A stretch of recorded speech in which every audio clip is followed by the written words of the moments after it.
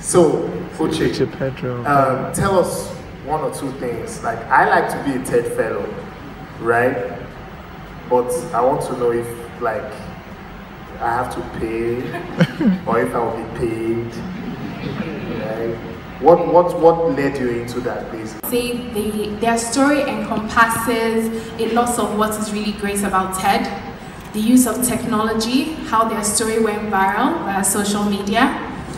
I'm gonna skip some speakers. Not everybody talk resonated with me, and it's true. I mean, while you're there, you're listening to a lot of people speak. There's some people that you can connect to, and there's some people you can't connect to. It's allowed. I mean, even when you're willing to listen to me right now, some of you can connect to me, some of you can't. It's fine. I can deal.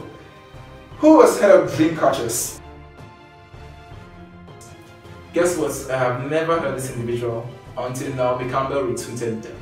So Dream Catchers is basically this particular young lady and what she's doing with a lot of kids out there. So there was something William Uchemba did a while back. He said, be the answer to someone else's prayer. If you don't know William Uchemba, I'm sure you're probably seeing his handle right now on my screen, or on your screen basically, on my channel, your screen. But he was basically talking about how you should be the answer to someone else's prayers. So he said, if I'm praying for God to give me a $50 million contract right now, there's someone else out there whose prayer is that 4,000 naira that you have, he needs it. So he walked up to the street and he saw someone who was hawking plantains, basically, and said, you know what, how much is all these plantains? And the person said 4,000 naira. He said, when you left your house this morning, was it your prayers that you sell this entire bunch? And the guy said, yes, it's his prayers. He said, you know what, take. He counted 4,000 naira and gave the individual. Counted an extra 4,000 naira and gave the guy again and said, you know what, just use this one and basically get yourself new clothes, new shoes and stuff like that. He now gave the guy a charge. He said, go to people who are begging on the streets and take all these your plantains and give to them. And that was an amazing lesson. He answered the young man's prayers and gave the young man the opportunity to answer some other poor people's prayers. And that's what he's talking about. You know what? While you're waiting on God to give you something, God is going to use people, okay? And most people who do things for you are people who are better off than you are. But guess what? You are equally better off than some other people. So what are you doing to better their own lives? And that's what this young lady did. So she had lived an impoverished life all her life. Things were hard basically. Her parents moved to a different neighborhood and she realized that, you know what, in this neighborhood there were children who were living in abject poverty, who didn't even know education. She said a couple of these kids didn't even know how to read or write. A lot of the people don't even speak English. Huge problem. And she came up with the Dream Catchers Dance Academy and have been teaching these people how to dance. And basically, guys, I have a lot of dance clips. You're gonna watch a couple of them, but if you wanna see the full thing, you need to get on TEDx Lagos website. I keep telling you guys that. Go and check it out.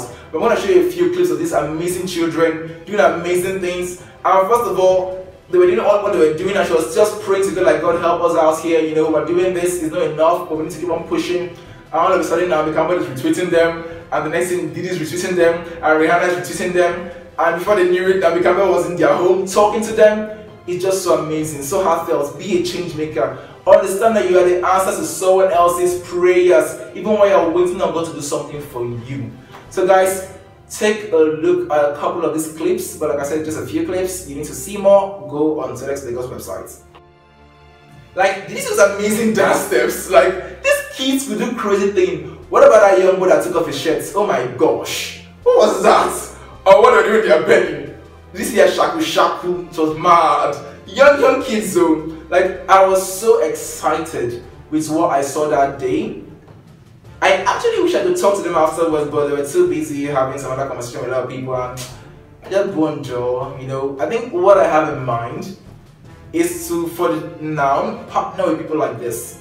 So it's a dance academy here, but in your little space, you have orphanages around you, you have motherless babies homes, you have old men or old people homes, that's what it's called. People who are in need, people who need what you have. Yeah, I'm not saying you have everything, even I don't even have everything. But guys, with what you have, you can actually provide something for these individuals basically. And help yourself, guys. Just be the blessing to someone else, and I'm pretty sure that God is going to reward you.